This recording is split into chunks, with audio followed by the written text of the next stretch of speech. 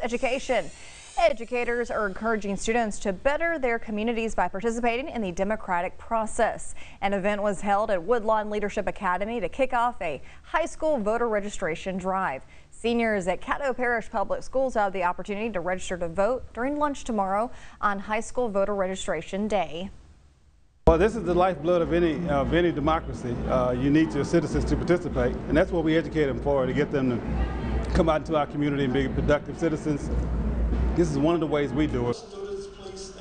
And the high school voters program has registered 20,000 Caddo students since 2003.